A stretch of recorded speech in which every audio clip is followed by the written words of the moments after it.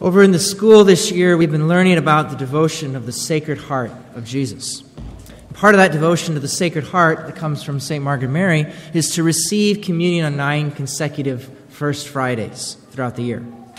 So upon request of a number of parents, the students have been attending their all-school Mass on First Fridays of each month, so they can both learn about and practice that devotion. So why do I bring that up today?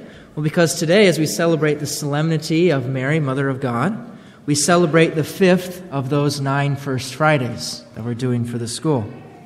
Last month, we enthroned an image of the Sacred Heart of Jesus in the school, and as part of that ceremony, we also consecrated the school to the Immaculate Heart of Mary.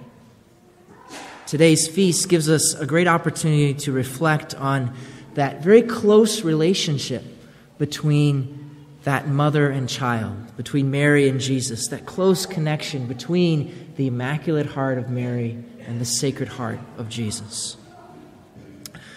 So our gospel today gives the account of the shepherds visiting the infant Jesus and his mother, but it also refers us back to the beginning of that relationship between the mother and the son.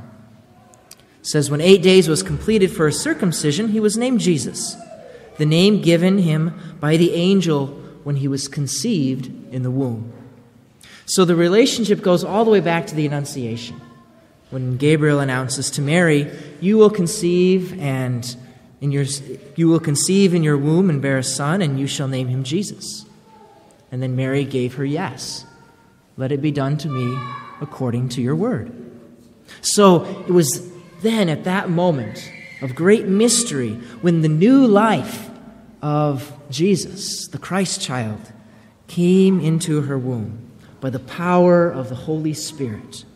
And from that moment, Mary was mother, just as any woman is mother from the moment when her child is conceived in her womb.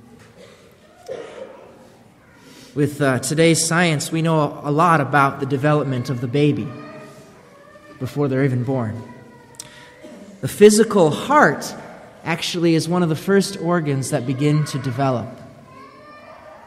Within 3 weeks, only 18 days, Jesus' heart began to develop. By week 4, his heart began to beat. By the 7th week, his physical Sacred Heart was functionally complete. And if they would have had our technology, then they would have been able to hear Jesus' heartbeat by week 10 and afterwards. It says in Scripture that Elizabeth had already been 6 months pregnant by the time Mary visited her. And usually a mother can begin to feel the movement of her child by week 16 through 25 or so.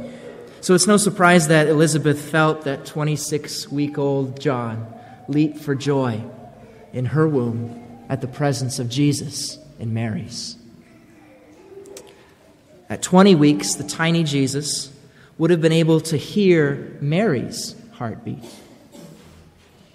And during this time, we know that the unborn child's heart rate actually often changes with changes in the mother's heart rate. And that's such a wonderful image, this alignment of the physical hearts between the child and mother, to teach us something more about that deeper spiritual alignment between Mary's will and the will of God now living inside her. In a study in 2011, it was found that even after the child is born, all a mother and the baby have to do is look at one another. And they found that when this happens, there's a kind of matching up with their heartbeats. They're not exactly the same because the baby's heart rate is much faster than the mother's. But they found that there was more heartbeats simultaneous than would normally be, just by chance. And I don't know if this could occur as a child continues to grow older, but I can imagine moments like at the wedding feast at Cana, or on the road to Calvary, or at the crucifixion, when the meeting of the gaze of Mary and Jesus expressed their complete harmony of mind and will. That's how close of a connection there is between the Immaculate Heart of Mary and the Sacred Heart of her Son.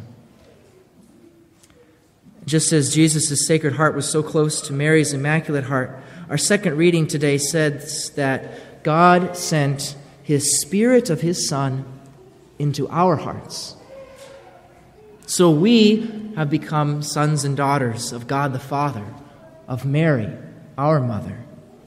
May we, like Mary, never cease to reflect on these things in our hearts.